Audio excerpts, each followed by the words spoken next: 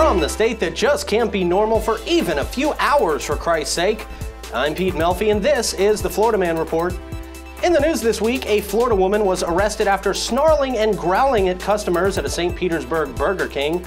No, of course that's not the end of the story.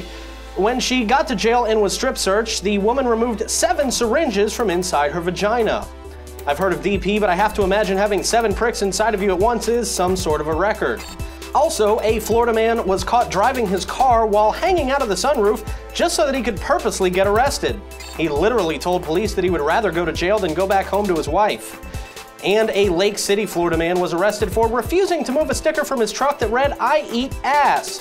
Apparently, Florida is so backwards, we're now arresting people for things we invented doing in the first place. And our top story comes as a Florida man told police he was just going for a walk and that he, quote, normally does this. What was he doing? What the hell do you think he was doing? He was naked and masturbating on a public street corner. Because of course he was. It wouldn't be Florida news without a naked public masturbator.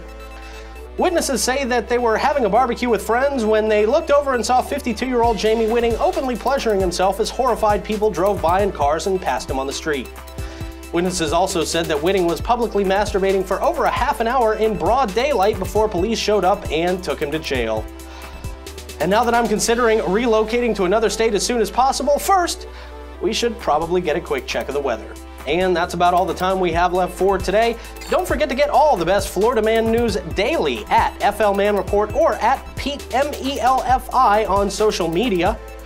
Thank you for watching another episode of the Florida Man Report, and until next week, I'm Pete Melfi reminding you that despite what Floridians may tell you, meth is actually something that you should probably stay away from.